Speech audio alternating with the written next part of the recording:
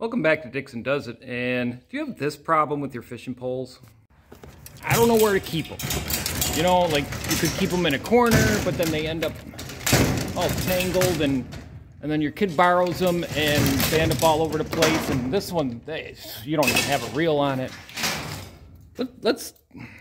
I found a spot to put them. Like I said, don't just put them in the corner. So we're gonna build a little thing here. What I started doing was, this comes down, so I had to like patch in a couple pieces. And then I cut some 1.5" PVC. I'm gonna attach them here to put the rods down in there. So first I gotta drill a hole in here just so I can get a screw in there. And I'll probably put 2 screws in there so it doesn't end up doing this. Okay, so let me get that done. Now, if you don't know how to cut PVC pipe, it's pretty simple. You can get a handsaw, what are those called? A reciprocating saw, sawzall, people call them. You know, get one with a metal blade that has a lot of teeth. It'll go through nice and easy. Use a wood blade, it's just gonna blah, like that.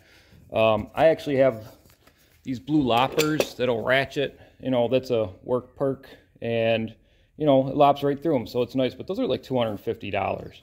Another thing about PVC is you don't want to drill through it too fast or else you're going to shatter it.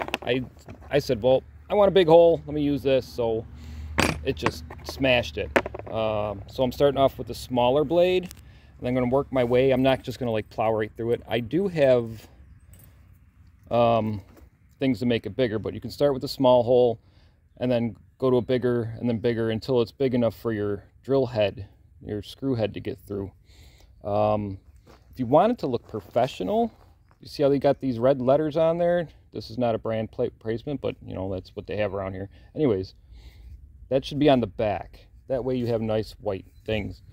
And you don't want these red letters showing, because that's just janky. So to open my holes up, I used a step bit. It's got little tiny steps, and it like kind of drills and makes things bigger. And it's good for metal, but it works on plastic too. And then after I made my holes bigger, I went back to the small little pilot bit, and I went straight through. That way I'm not cracking the plastic when I try to get a screw through there. So my next thing is to grab the tape measure my width, divide it by 6, and figure out where my placement is, and then hang it up. All right. So I was putting these up, and you can see that there's 3 holes in there, right? Yeah, mistakes were made. So I just made holes willy-nilly, you know, like I didn't realize that 2x4s are only so thick. So I had to put a new hole in there, you know, bottom hole, and we'll just call it weight reduction. Screws, drywall screws, because why not, you know? People have them laying around, use them. You can paint these. I would suggest washing it. PVC is usually very staticky, and a lot of dirt gets on there, and you know, this is scrap from work, so it's not even like good stuff, but it's good enough. Another mistake was I went to go put my kid's fishing pole in there, and it's not, what would you say, straight. It's got that little trigger on there, so that's not going to fit in there. If you got fishing poles like that, you might want to go with 2" instead of 1.5 inches. The rest of them will fit in there. They're all just straight handles. So, and there it is. They're nice and straight. I don't think I need anything up there. I mean, I'm pushing the poles and they come back straight. So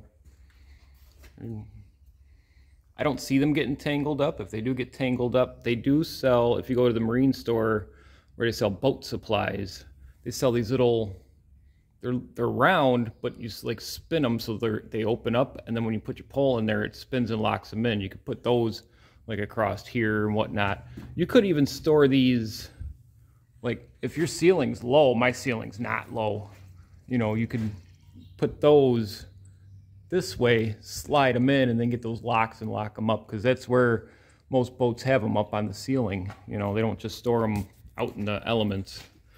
But yeah, I mean, the door closes, doesn't hit them, and they're out of the way. They're not getting tangled up anymore.